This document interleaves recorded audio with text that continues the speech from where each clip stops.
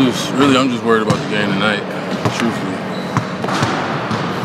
What did it mean for you though to see the way that Durant, Kerr, and the team kind of defended you yesterday, and even reached out to TNT on your behalf? I'm just real excited about the fact that we get to play Brooklyn tonight. So.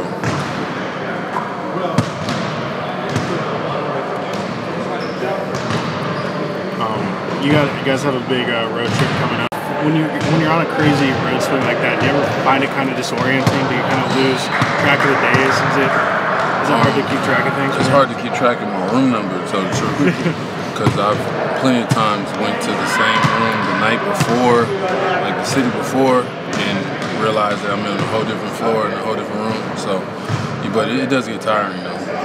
Yeah, there have been times recently where Shaq with like the front desk or something about. Yeah, definitely. I've had to, like, I just took my key and not the little slip that has the number on it. Yeah. I've had to go back downstairs, like, what's my room number? Like, because it's really heavy. Do you remember a specific city recently where that happened? Or? No, I don't remember what city it is. Steph Curry says that you are the funniest guy in the locker room, best sense of humor. Have you been able to keep that up over the last few days? Of course, I'm in great spirits. I always have been.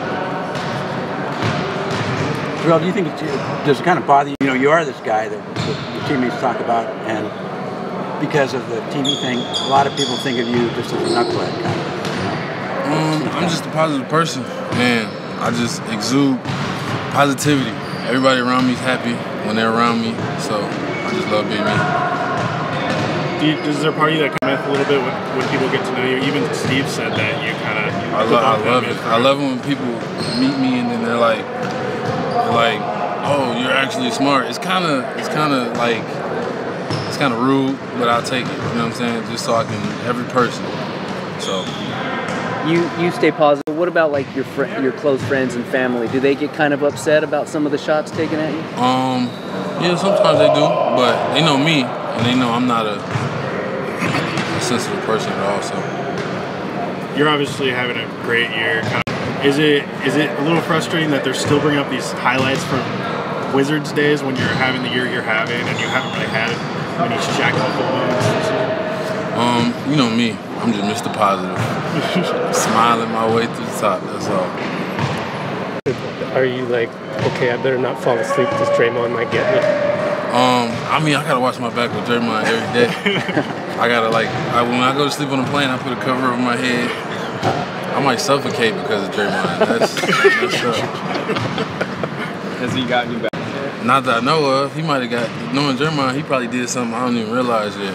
He probably switched my car out or something. I don't even know it. The exact same car, just switched it out or something. I don't know. Javale, you know yourself, but has it felt good to get the backing you got from, like, I mean, my teammates are my brothers, and Steve Kerr is also, it's a great organization, and I appreciate everything that they do for me, and that's why I go out there and work as hard as I can when I'm on the floor, and I know everyone sees that. They see me running up and down the floor, working as hard as I can every day, so I'm just doing my thing, trying to be a positive person and work hard. Have you ever been in a team the vibe was as good, the whole team? Never. What do you chalk that up to? The leader of the team, Coach Kerr, is just such a positive person, and when you're a positive person, you're a happy-go-lucky person, and you're not a negative person. It trickles down to everybody, and everybody's happy to play for you.